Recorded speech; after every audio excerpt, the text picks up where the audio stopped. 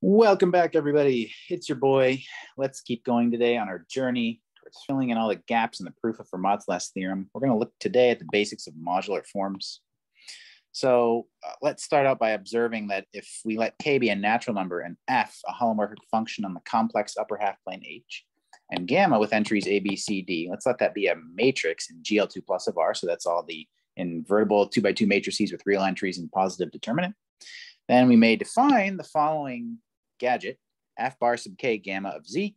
It's just going to be the determinant of gamma over cz plus d to the k times f of gamma z. We defined gamma z last time. That's action by fractional linear transformation.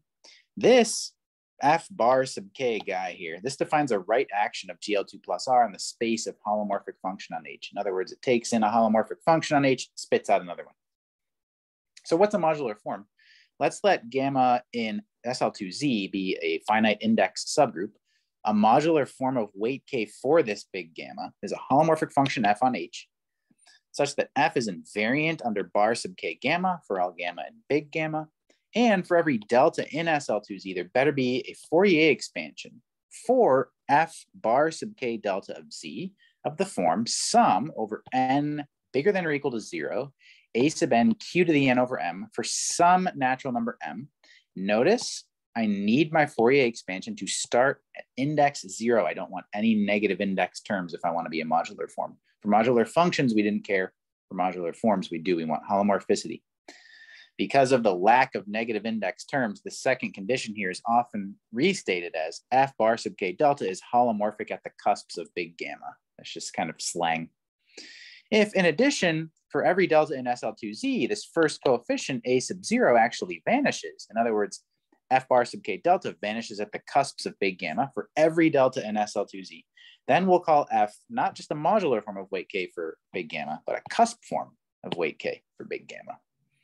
If you like, if you already understand modular curves and algebraic geometry and line bundles and all that kind of stuff, a more enlightening definition of modular forms is modular forms of weight k for gamma, a subgroup of SL2Z, are exactly the global sections of the kth tensor power of omega on the modular curve x sub gamma associated to gamma. We'll be defining this soon.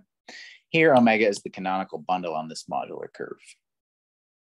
Okay, some notation and a quick remark. The vector space of modular forms, the complex vector space of modular forms of weight k for gamma is denoted m sub k of gamma, and the subspace of cusp forms is denoted s sub k of gamma. I'd also like to make a quick remark here. The condition delta in SL2Z in the definition of modular form can actually be replaced by delta in GL2 plus of Q by simply noting that you can take any matrix in GL2 plus of Q and write it as the product of an element in SL2Z with an upper triangular matrix. And so then all the above theory goes through with this generalization here. Okay, how big are these spaces? The spaces MK of gamma and SK of gamma by extension are always finite dimensional. This is covered in Diamond and Sherman, for example.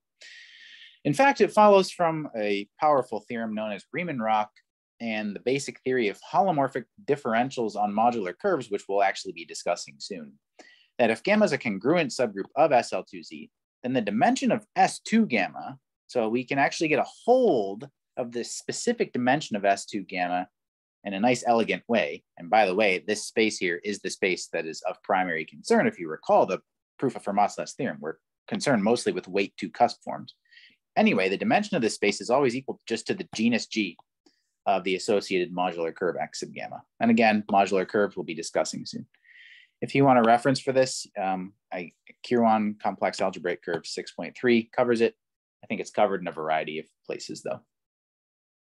Okay, the special case where we're looking at the congruent subgroup gamma 1 of n, which is the set of all matrices in SL2 that reduce to a uniponent matrix mod big N, is of primary concern. Okay, so let's let gamma just be gamma 1 of n. We'll denote the associated spaces of modular and cusp forms for this specific congruent subgroup just by m sub k of n and s sub k of n respectively. If you give me a Dirichlet character chi of z mod nzx, so the group of units in z mod nz, a Dirichlet character is just a multiplicative homomorphism from this group to C star. We'll denote by m sub k of n chi and s sub k of n chi the subspaces, certain special subspaces of m sub k of n and s sub k of n respectively. These spaces are usually called modular forms with character chi or cusp forms with character chi. These are going to consist of f here or here respectively, such that f bar sub k of gamma is nothing but chi of d times f, where gamma is a, b, c, d, any matrix in gamma 0 of n. Remember, gamma 0 of n is just all of the 2x2 matrices in SL2Z that reduce to an upper triangular matrix mod n. So it doesn't matter which matrix I pick, as long as it's in gamma 0 n and has lower right entry d, then a modular form of level n associated to chi will be something that's a modular form in m sub k of n, but it also isn't quite necessarily invariant under bar sub k of gamma for gamma and gamma 0 of n, but it almost is.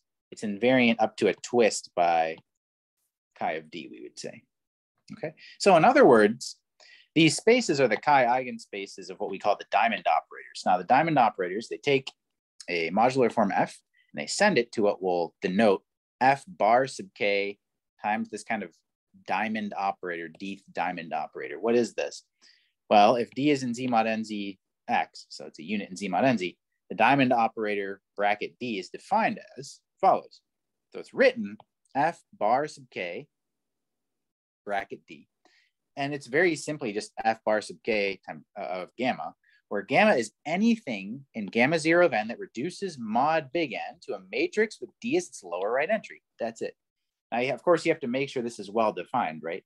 Because there's all kinds of matrices, presumably, that reduce mod n to a matrix with d as its lower right entry. But you see the map gamma 0 of n mod gamma 1 of n to z mod nz cross given by just take the coset of some matrix and send it to its lower right entry mod big N. This turns out to be an isomorphism.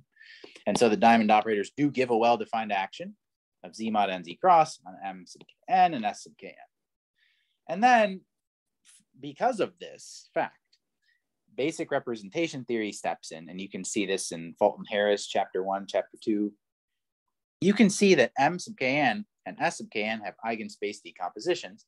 M sub kn is the direct sum over all Dirichlet characters mod n of m sub k and chi, and s sub kn is the direct sum over all Dirichlet characters mod n of s sub k and chi.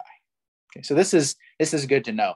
If I hand you kind of a modular form for gamma 1n of weight k, you know there's going to be some character associated to it. You know it's going to live in a unique one of these spaces. Okay, and then just as a quick remark, you can check easily if chi is just the trivial character, then m sub k and chi and s sub k and chi are nothing but m sub k gamma 0 n and s sub k gamma 0 n respectively. So they're just the full space of modular forms for the congruent subgroup gamma 0 n or the full space of cusp forms respectively. Okay, so thank you all for watching, and I'll see you in the next video. We'll continue our journey towards modular curves and towards all kinds of fancy stuff like Eichler-Shimura.